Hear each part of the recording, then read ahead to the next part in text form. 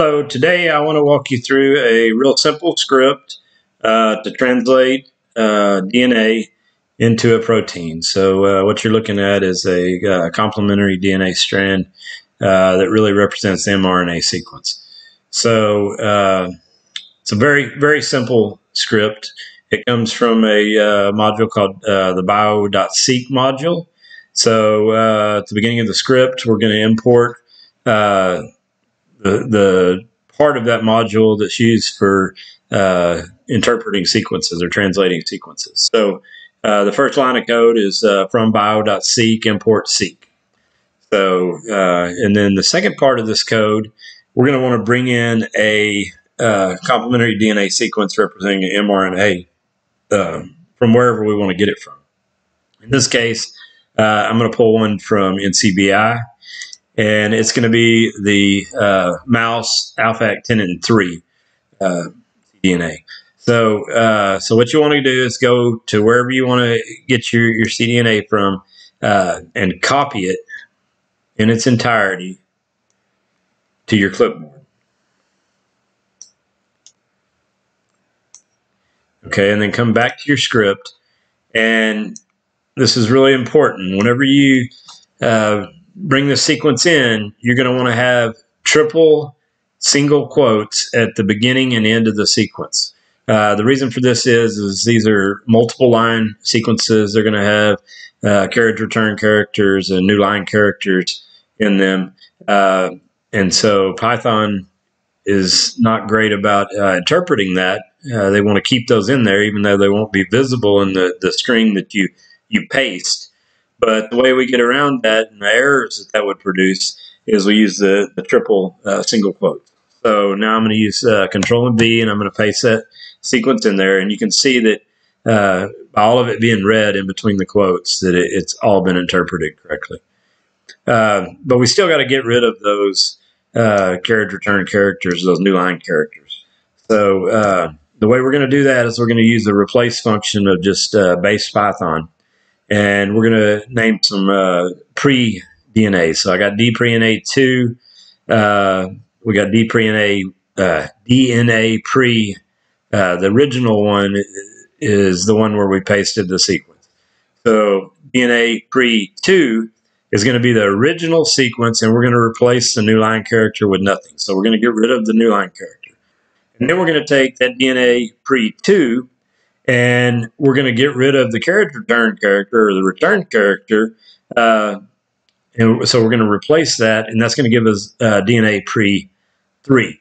And then we're going to print DNA pre-3 just so we can make sure that those returns were actually taken out. Those new line characters were actually taken out. So that's this command here, print DNA pre-3. That just allows us to inspect the DNA sequence. And now, after that, we're going to set up a loop. And the reason we're going to set up a loop is because we don't know exactly where we want to start translation. This particular DNA that we're looking at, this complementary DNA, has the start codon right at the very beginning. But that's not always the case. You don't always have a clean cDNA to start with. So your start codon may or may not be at the right position to where it's translated properly. So we want to see the frame shifts to look at all three different frames of the translation so we can find the one that's actually correct. So for that, we're going to use this for loop, and we're going to say 4x in the range of 3. So we're going to translate it starting with the first position, the second position, and the third position. So then, within that loop, we're going to say that the DNA that we're going to actually translate is going to be equal to this DNA pre-3 interpreted as a sequence. So this is where, in this particular line of code, this is where we set the starting point. So it'll be starting at position 1, 2, or 3. So depending upon what time it is that we go through the for loop. And then each time we go through this for loop, we're going to translate it to protein. So we're going to have prot output, equals DNA.translate. So DNA.translate, or the dot translate, that's the function of the Bio.Seq module that actually interprets and translates the DNA to protein sequence. And there's really only one parameter that you need to set here, and that's the translation table, the codon table that you want to use. In most of the cases, you're going to want to use table number 1. That's just the standard genetic code. But you can use any number of different genetic codes. In fact, I think there's 37 of them. And these codes that you use are going to be based on the numbers assigned to them at NCBI. So if you go to this page here, which I'll paste it, I'll put it on the video so y'all can see it. But this page here is where you see the different genetic codes. Number 1 is the standard. Number 2 is the vertebrate mitochondrial code. Number 3 is the yeast mitochondrial code, and so on and so forth. There's 37 of them listed on this page. So that's where or 33 it looks like. I thought there was 37, but 33 of them listed on this page. So this is where you get these numbers that designate the codon table to use.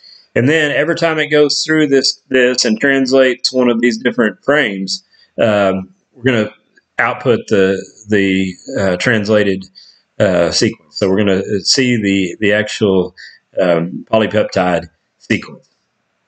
So it's very simple. I don't know how familiar you are with Python, but once you have this code written, you just hit Shift and Enter, and Python executes your code.